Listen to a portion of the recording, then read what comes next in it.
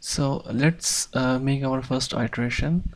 So let's say at 0 iteration the xi value is 0, and if we have the true value of the root, we can find out the true error as well. So we will find it later, but let's go for the next iteration.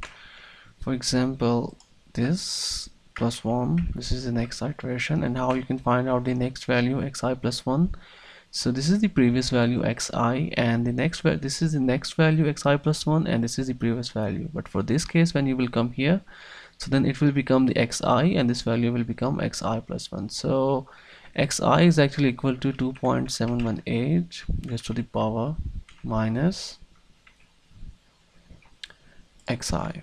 Okay, so if I just enter, so we get 1, and now we can also compute the approximate error. So let me put absolute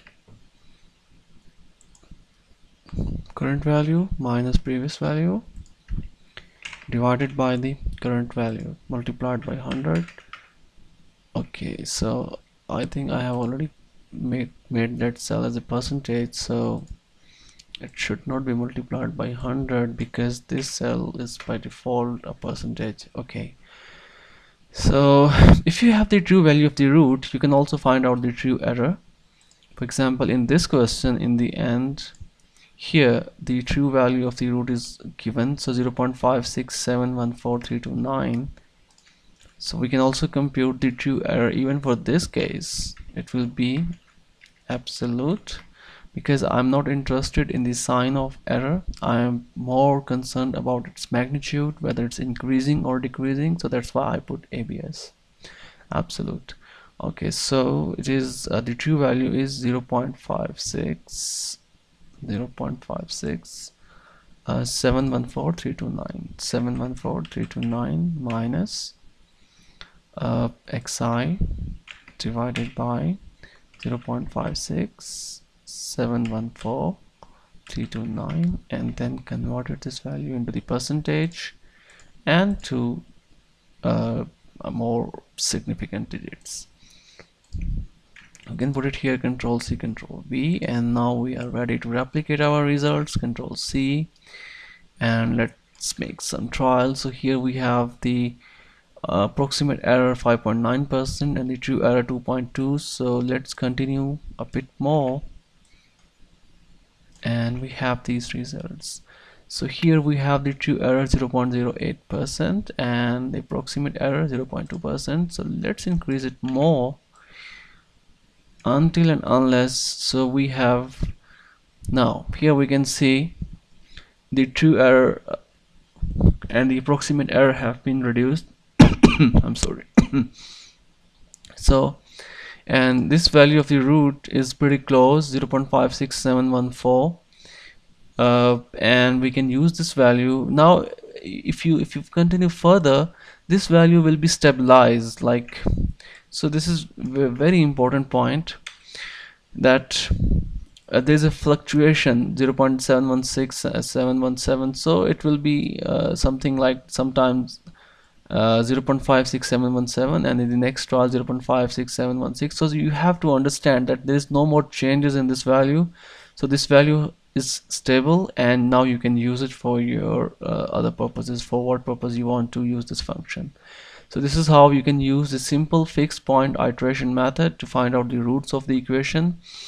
And the next is the convergence technique. So what is the convergence? It is more or less pretty similar to the simple fixed point iteration.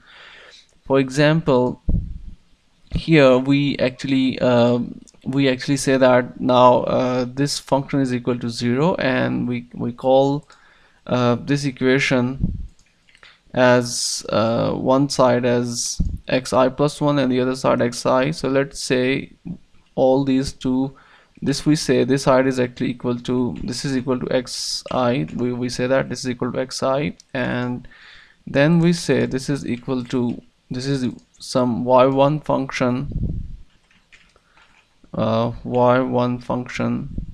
of x, and this is some y2 function of x. So what is y1x? So the y1x is actually equal to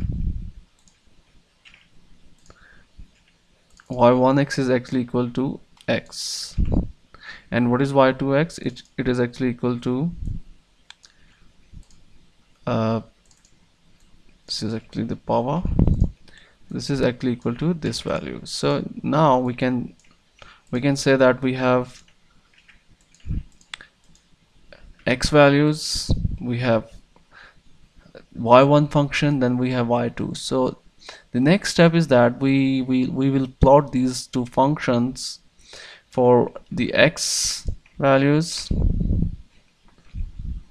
Let me put it here because I have to plot a graph. So okay, so let's say if x is equal to 0, so this will be equal to, because this function is equal to x, so it will be equal to this, and what will be this? This will be equal to 2.718 raised to the power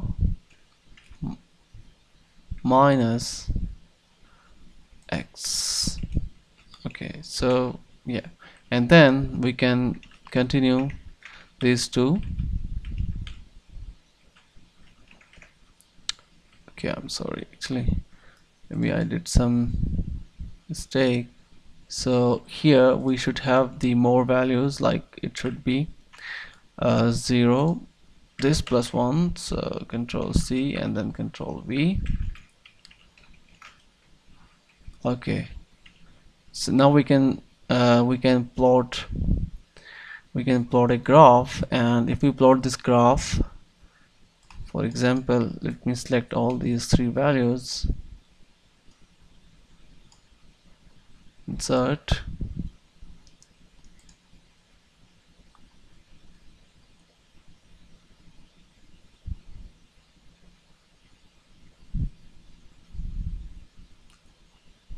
okay, let's use this straight line, but I have to make sure series 1 is, let's say this is series 1, this is x, and this is y. Okay, fine. Okay, and this is the series 2. The series 2 is already there, so we have very big values or very big axes, so here they are actually intersecting, so it's better we should reduce these values like here.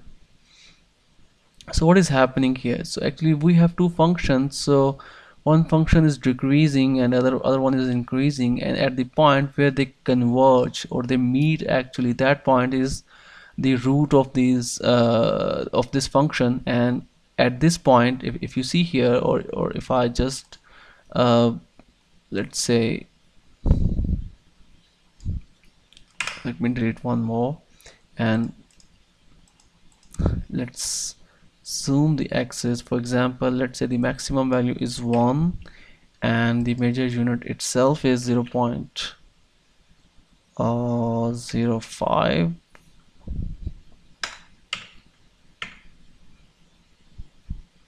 Okay, 0.05, and the y-axis. Okay, so here we can see that at this point they are actually intersecting. So from here we can just see what is the root, and that would be the so let me maximize this more. For example, this axis, if I go and maximize 0.8, so I think this why this we are getting a trend which is a root somewhat away from 0.6 is because of the chart type. And if I change this chart type to from here to like this curve, so maybe, yeah, now you can see this, it is pretty close to 0.56 something. Or again, if you adjust these significant figures, so you can find that this function is actually crossing at 0.56 somewhere, and that would be the root. So this technique is the graphical technique. You plot the graph between function x, y1x and y2x, and where they actually meet with each other, that point is corresponding to the root of the equation. So this is the way how you solve your problems using convergence technique. So after convergence we have divergence. Actually, for example, if we see this point, so beyond this point now the function, they start moving away from each other. So this phenomena is known as divergence. Okay, so this is the same problem that that is here in your book. So we actually converted these two into the two functions, and here intervals plays a very important role. For example, in your book it is interval of 0.2 is chosen, and that's one of the reason why our solution was not very accurate, because I have used interval of 1.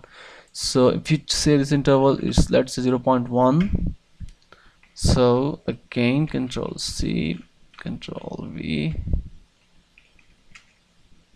sorry. So here if this interval is 0.1, so I should make a function for this plus 0.1, so control C.